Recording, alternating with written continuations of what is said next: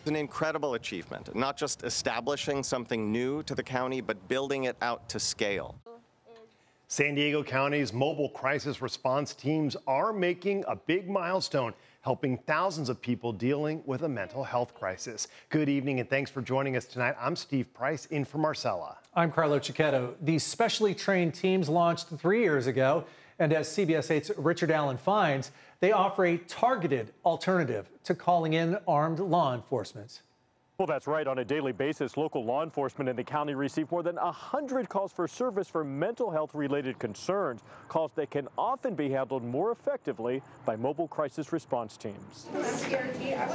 It's best used as a prevention method. County Supervisor Tara Lawson-Reamer highlights the success of San Diego's mobile crisis response teams, or MCRTs, in terms of what they help to avoid. It can actually lessen the chance that an individual ends up on our streets. These teams also help reduce the burden on local hospitals and emergency rooms, as well as on local law enforcement. Over 98% of calls have been diverted from armed law enforcement, resulting in a trained MCRT team arriving instead.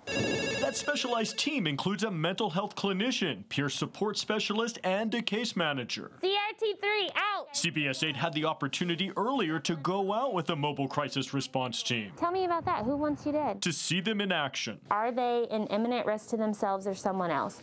Is there a medical reason that they would need EMS services first?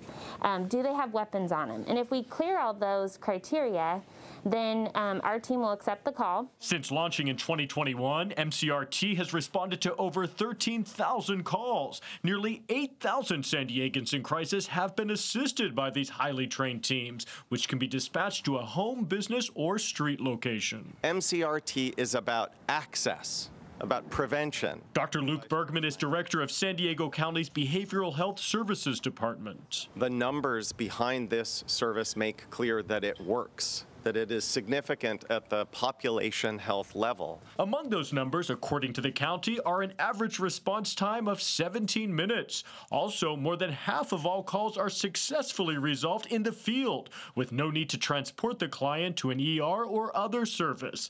On top of that, an untold number of clients getting behavioral help early can help decrease the number of San Diegans experiencing homelessness. Because it can help folks manage their conditions before they end up on the streets. And keep in mind, if you or someone you know is in need of a mobile crisis response team, you can call 988.